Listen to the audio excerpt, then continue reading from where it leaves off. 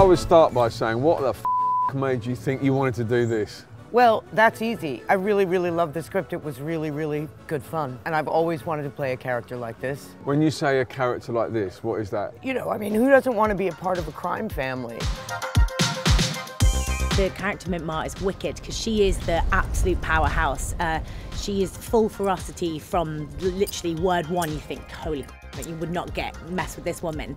And what's nice is I feel like Carly's grown up to sort of mirror her in a way throughout the season. You see Carly is almost the opposite on the spectrum, that somebody people can probably push around, somebody that people can tell her what to do. And again, just when you think you figured a character out, like you think you figured Carly out, like, oh, she's this, she's that, boom, she does a 180. And again, the last person you think would then go for someone like Mintma.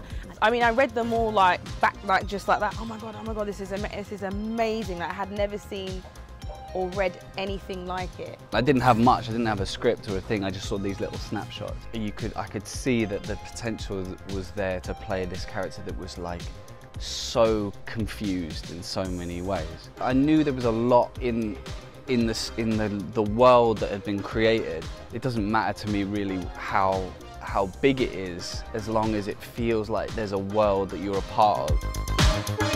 What's so cool is like we'd get the scripts through and we just would never know which direction it was going to go in, and we'd be sat there like, oh, so shocked. So it's almost like I'm an audience member when I first get to read the scripts, obviously, and it's just the best feeling to see what happens to everyone.